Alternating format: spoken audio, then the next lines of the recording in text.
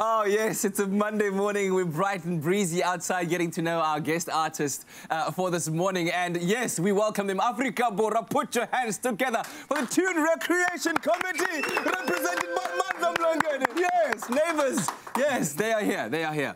It's good to have you, man, my brother. How are you doing? Here. Great to be here. I'm good very well, stuff. thanks. Yeah. What are the Tune Recreation Committee, also known as the TRC. Quite controversial.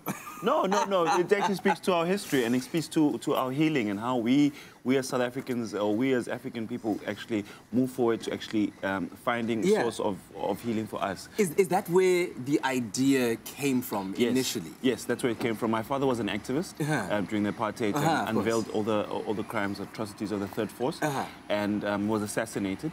And I had a lot of trouble dealing with that growing up. And coming to Cape Town, I wanted to find a source where we, as people, can find our own truths and find our own stories. Hence we started dealing with the name TRC, but changing it to the Tune Recreation Committee. That's a beautiful way of reshaping it in our minds as well, and especially through the art of music that I think a lot of us can really relate to so beautifully. Your debut album, Voices of Our Vision. Yes, it was nominated for a Summers. It was also on the New York Times Best Albums for 2017. That is insanely amazing, man. Can we just please, guys? Yes, thank you very much. That's amazing, yeah? Yes. Tell me about that album and what you think it was that made it so special. Well, it brought the best forces of the South African music scene. We had the likes of Zoe Modiga, we had Madala Konene, we had Ronan Skillen, quite a number of South African musicians. We had the versatile Mark Fransman, who was on tenor sax, bass clarinet, and also did some of the production. And and went on to achieve great success. That's amazing, man. Congratulations. And I'm sure that features among some of your biggest highlights. Yes, are there others that you'd like to relive with us for a moment? Yes, for sure. We're launching our album, Afrika Grooves, with the Tune Recreation Committee. That we're launching with Afrika Mkhize, who's actually here.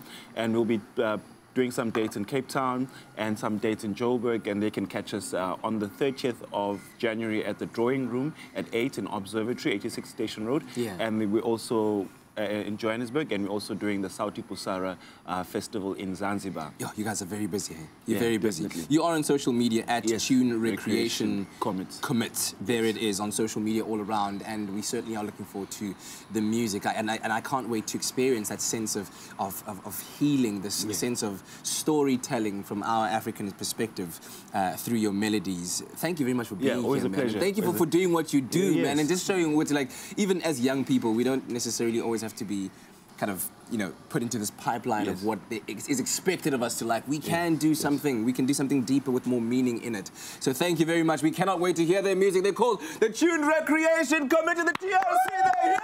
Yes,